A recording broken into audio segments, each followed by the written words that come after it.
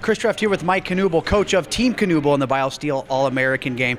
So you're coaching the team of the U18s of the National Development Program, and on the other side is an all-star team of sorts from the USHL. And you have a chance to see the USHL because your son plays in the league. From an outsider's perspective, what do you think of the talent level of the United States Hockey League? Yeah, no, it's great. Like you said, like you touched on it, my son plays in Muskegon, and a little bit different than Scott. Scott's kind of out of the junior age, you know. He's not familiar with the players, so I actually know a lot of the names here. Introduced myself to a couple guys that I know that my son plays with, and Ryder Ralston, who plays in Waterloo, who we've known forever since literally the day he was born, when his dad and I played together. So.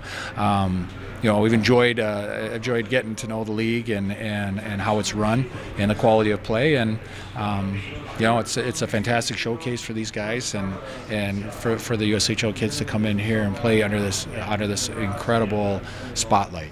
And I guess it's a perk of playing in the league that you know, if you're a good player in the USHL, you have a chance, and you're draft eligible, you have a chance to make this game. And I'm sure moving forward, if the game is deemed a success, and it'll be a huge selling point, I think, for the league, that you'll have a chance to play in this big event.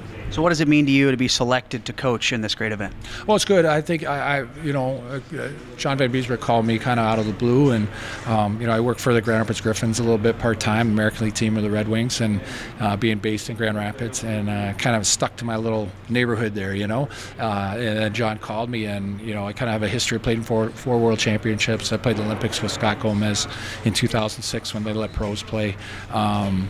You know, so I do have some history with it, and have worn the jersey. They didn't have the program, they didn't have all this stuff when we came through.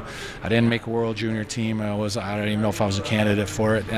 You know, but so some of these guys, you like to make the point, like, you know, some of you the route is going to be really fast to the top, and then others you're going to go sideways. It's going to take you a while. You're going to have to figure it out and stay with it. I mean, I didn't play my first NHL game till I was probably 24 years old, maybe almost getting close to 25, and granted, times were different then. It seems like the league's a lot younger now, but the players, the first step is to get into this game, and hopefully you can improve your stock.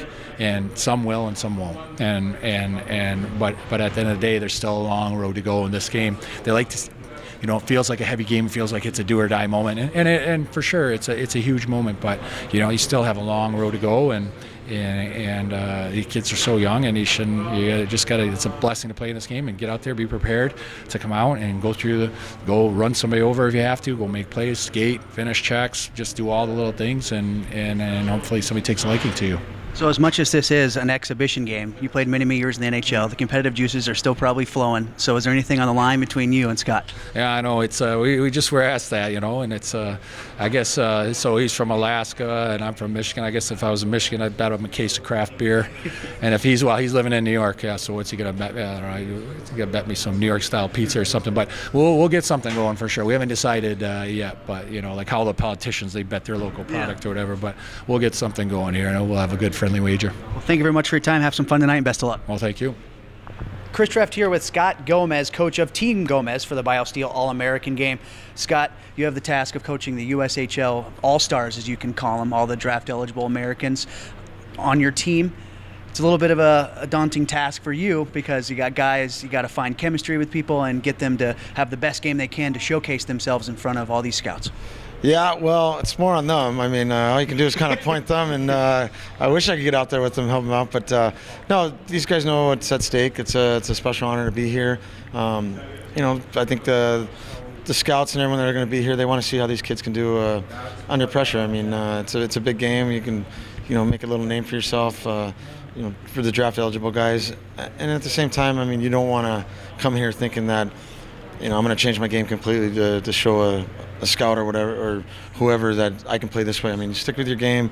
They'll take obviously in these kind of situations, if you find chemistry right away, that's a bonus. But if not, you just gotta kind of grind through it and play your style, and hopefully put the kids out there in right situations. But at the end of the day, they're the ones on the ice, and all you can do is kind of pat them, and you're up next, and hopefully they they enjoy this moment. So you've had a couple chances to see your team yesterday and today at the morning skate. You know, you're not a guy that's familiar with the USHL too much, but what do you think of the talent level on your squad? Well, the talent levels, I mean, it's incredible how the skill level these guys have. I mean, seeing them on the ice, you can tell that it's right there.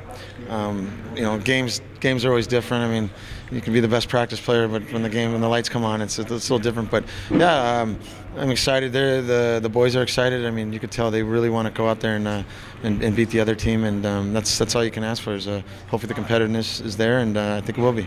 So speaking of that, between you and Mike Knuble on the other side, you got any wagers on the game or anything going between you two? Yeah, I think it's like up to like 30 grand right now, and then, so we'll see. You know, we can talk all we want, but it's the collecting that's always the hard part. So hopefully my team comes through, and you know, we'll have a little fun with it.